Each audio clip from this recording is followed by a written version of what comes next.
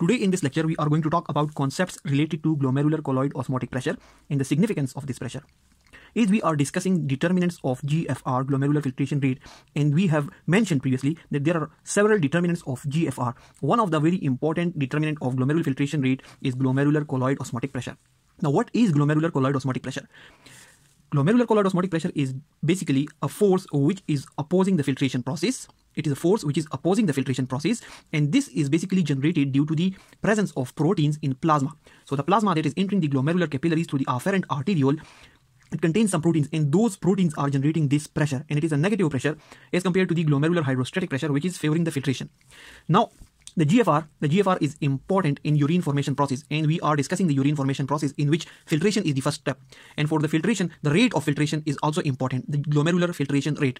And glomerular filtration rate ultimately depends on several determinants: the glomerular hydrostatic pressure, glomerular colloid osmotic pressure, Bowman's capsule pressure, and glomerular capillary coefficient KF. Now, we have discussed some of the determinants, and today we are discussing glomerular colloid osmotic pressure in detail and its importance. Now, this diagram basically is the simplified version or the simplification of this diagram, which shows that inside the kidney, afferent arterioles, they come and they bring blood to the glomerular capillaries where filtration occurs. The filtrate then moves into the Bowman capsule, and then the filtrate then moves through the nephron tubules. The remaining blood then leaves to the efferent arteriole. So here is the afferent arteriole, here is the glomerular capillaries, and here is the efferent arterioles. Now, coming to the point, how this pressure will affect the GFR, and GFR then in turn has its effects on the renal functions. So any change which will increase the protein components in the glomerular capillaries will increase the glomerular colloid osmotic pressure, and any change which decreases the glomerular colloid osmotic pressure will decrease the glomerular colloid osmotic pressure. Now, if the glomerular colloid osmotic pressure increases, the GFR will decrease. If this pressure increases, GFR will fall down. If this pressure decreases, then GFR will increase. Now, because this is a negative pressure and it is opposing the filtration process, so that's why its effects are opposite on the GFR. Coming to the point, what are those factors which can increase the glomerular colloid osmotic pressure? So, the first thing is that if the blood that is entering through the afferent arteriole, if that blood contains a lot of proteins, then due to high amount of proteins, automatically the amount of proteins in glomerular capillaries will also be high, and due to which the glomerular colloid osmotic pressure will increase. Now, if we present this thing here in the graph, we see that this is the glomerular colloid osmotic pressure, and this is the afferent arteriole, this end, and this is the efferent end. Normally, when the filtration process starts, the proteins are not filtered. The proteins are diluted here, but as the distance increases from the afferent end towards the efferent end, from this end to this end, the concentration of proteins increases. Is seen here that the proteins are concentrated on this end, because the proteins cannot get filtered, so they remain inside while the fluid that is filtered, they go outside. So the concentration of proteins keep on increasing, and as the concentration of proteins keep on increasing, the glomerular colloid osmotic pressure due to proteins also keeps on increasing from this end to this end. That has been shown here. Normally, at the start of the afferent end, the glomerular colloid osmotic pressure is around 28 mm of mercury. As the distance increases, the protein concentrations increases because the fluid is filtered out. And due to which the glomerular colloid osmotic pressure normally also keeps on increasing in normal circumstances, and it increases up to 36 mm of mercury. Starting from 28, increases to 36 mm of mercury.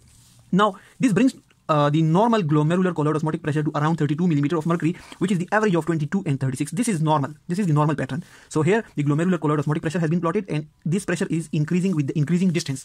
As the blood moves from this end to this end, this pressure increases because the concentration of proteins, it is increasing. Here, the proteins are scattered. Here, they get concentrated. Now, the factors which will increase the concentration of protein here. One factor is, as we discussed, that if the blood that is entering in the afferent arteriole, if it is having high concentration of proteins, then the glomerular capillaries also will have a high concentration of proteins. And when we plot that, we will see that even at this end, the glomerular colloid osmotic pressure will be that high. It may be here or here or here, depending upon the concentration of proteins.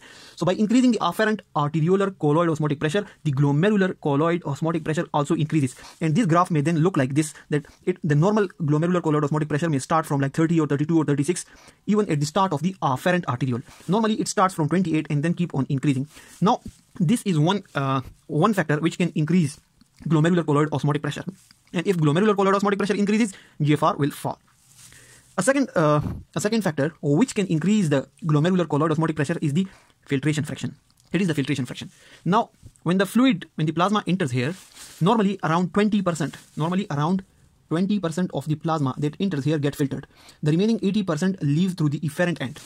If this fraction, the fraction or the amount of plasma that is filtered, if that fraction, that portion is increased, suppose for example 40% instead of that normal 20%, then the concentration of proteins in the glomerular capillaries will rise. It will increase further, due to which the glomerular colloid osmotic pressure may increase. Now see here, this is the glomerular capillary. This is also glomerular capillary. Here, the amount of plasma that is entering has been filtered, and the portion that is filtered is very high. The filtration fraction is very high. And here, the same amount of plasma has entered, but only small amount of plasma has been filtered out. The remaining is in the glomerular capillary. So we see here the filtration fraction is high, and here the filtration fraction is low. Due to high filtration fraction, this graph now shows the high filtration fraction. And due to high filtration fraction, this normal graph, this normal curve, it shifts upward to this level. And we see that due to increasing filtration fraction, the glomerular colloid osmotic pressure can increase. Now the reverse will happen if the filtration fraction is decreased. If the amount, the fraction, the portion of plasma that is filtered here, this is the same diagram. This is the same diagram as like this, but I have just explained the portion or the fraction or the filtration fraction. Now if the filtration fraction is decreased, the concentration of protein will decrease. Here the proteins are concentrated. Here the concentration is decreased. So the glomerular colloid osmotic pressure will decrease and the GFR will increase. Now, how will we increase the filtration fraction? How can we increase the filtration fraction? The filtration fraction can be increased through two main changes. One is either increasing the GFR. The second is decreasing the plasma flow. Decreasing the plasma flow or increasing the GFR will increase the filtration fraction. And the reverse is also true. By increasing the flow and decreasing the GFR, the filtration fraction can decrease. Now see, if the plasma that is flowing through the glomerular capillaries, if it is flowing slowly, you've mentioned it, that if the flow is decreased, then what happens is that the plasma is flowing slowly. So the fraction that normally is filtered 20%, it may increase to around 40% or 50% or whatever. So the fraction that is filtered is increased. So due to slow movement or due to slow flow, due to decreased flow of the plasma, the filtration fraction is increased. And due to increased filtration fraction, the concentration of proteins in turn increases, which increases glomerular colloid osmotic pressure, and due to increased glomerular colloid osmotic pressure, the GFR decreases.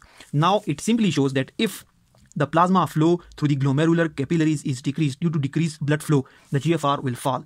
Even if other pressures remain the same, even if the glomerular hydrostatic pressure remains the same, if Bowman capsules pressure remains the same, still just due to decrease in the blood flow, just due to decrease in the renal plasma flow, the GFR will fall.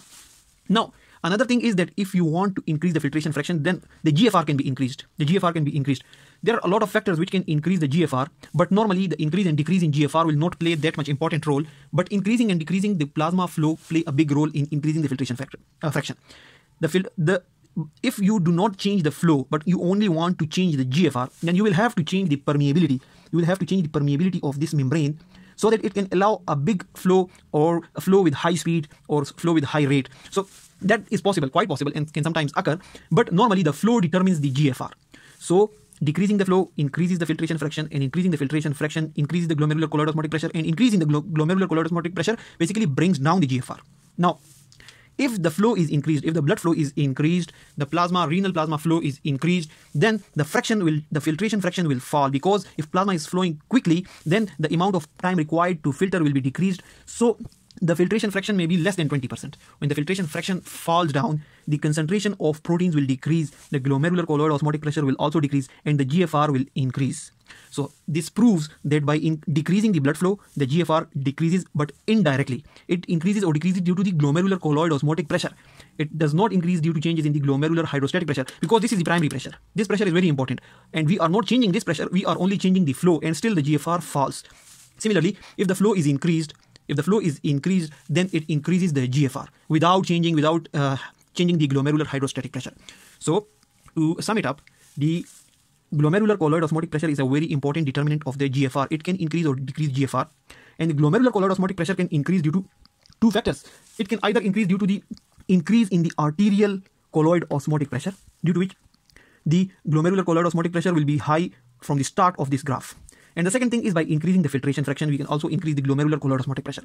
Now, how can we increase the filtration fraction? We can increase the filtration fraction by decreasing the plasma flow, renal plasma flow, or by increasing the GFR. But increasing the GFR is not a primary method, while increasing and decreasing the plasma flow due to decreasing blood flow is a very important method for increasing or decreasing the GFR. Because the filtration fraction is GFR by renal plasma flow, so increase in GFR increases the filtration fraction. Decrease in GFR decreases the filtration fraction. As the renal plasma flow is inversely related to the filtration fraction, so increasing the plasma flow will decrease the filtration fraction. Increasing the plasma flow will decrease the filtration fraction, but decreasing the plasma flow will increase the filtration fraction. They are inversely related to each other. So that's all about the glomerular colloid osmotic pressure and its effect on the GFR and hence its effects on the renal functions. Thanks a lot for watching the video.